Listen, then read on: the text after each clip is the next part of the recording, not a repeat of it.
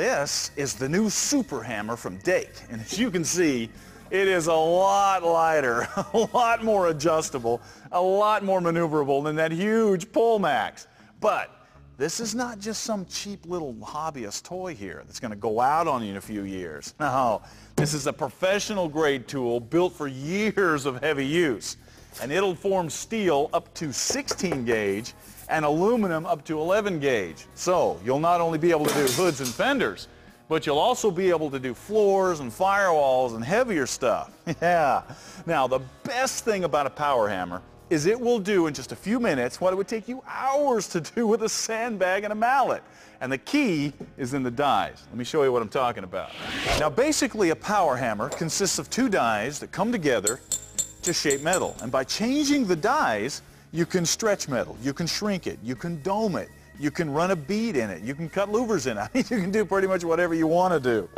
Now, the dies that I've got here, notice I have a domed die, then I've got one with urethane. And when these come together, they basically do the same thing that a sandbag and a mallet do to put a shape into a piece of sheet metal. Check it out.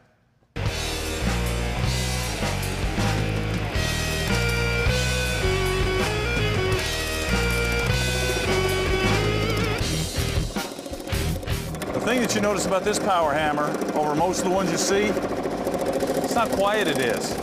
You don't need hearing protection. It's very, very smooth, not violent. And look at this, how nicely it's putting this dome in here.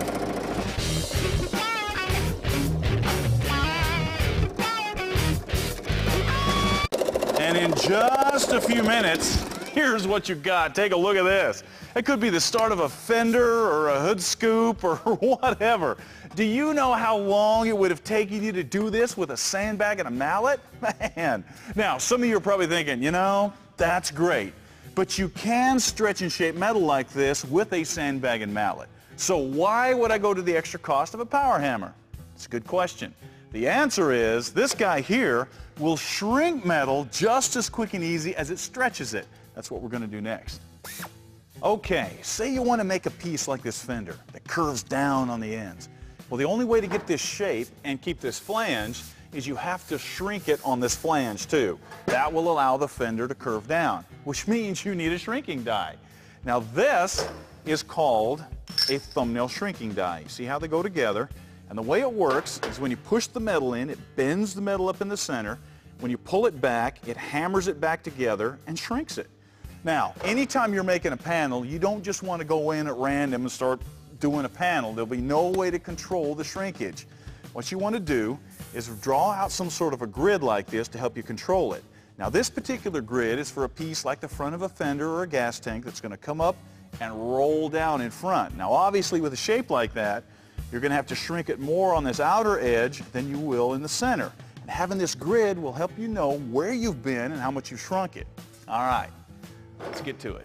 Now, we've already showed you how well it stretches and shapes metal. Now we're going to show you how well it shrinks and shapes metal. Watch your feet there, man. On the first pass, we'll go all the way to our innermost line and work our way back. Believe it or not, that is how you want it to look after the first pass. Take a look. We got nice shrinkage right around this innermost line. That is what we were after. Of course, the rest of it looks like a potato chip. But we're going to take care of that by shrinking to this line, then to that one, then to that one. It's going to draw it all in.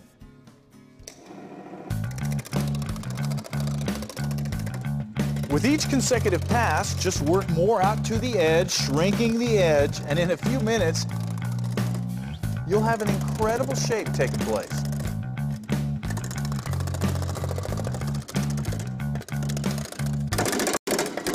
And once again, in just a few short minutes, you're ready to take a look at it. Look how much we actually shrank that metal down. And we could have kept going. You keep running it through, it'll just keep shrinking it down.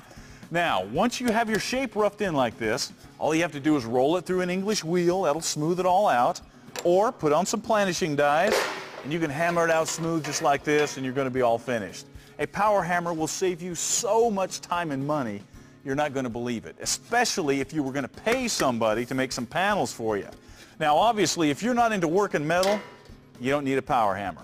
But if you want to build your own panels and work that metal, this is one of the best investments you're ever going to make.